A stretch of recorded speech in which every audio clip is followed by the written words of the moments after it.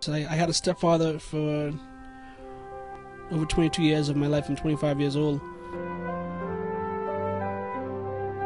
My stepfather, he was always very knowledgeable in terms of knowing that when he wants something, he's going to get it. He believed in entrepreneurship, which he taught me.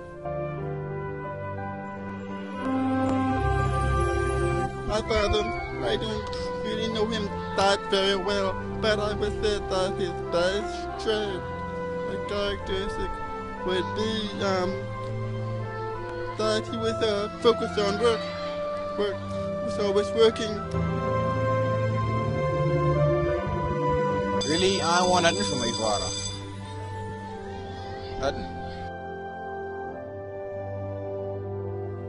And likewise me, I'm also that kind of person, I think, because rather than play, I'd rather go and work, make some money, put money in my pocket to support my family. So that's the thing I learned from my father.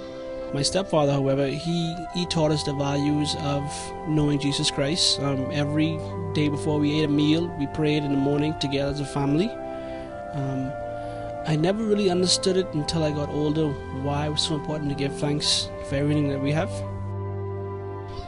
He's still going like he's a young man, and I want to be like that now and straight up until I die. One thing what I want from my father is love, I would say.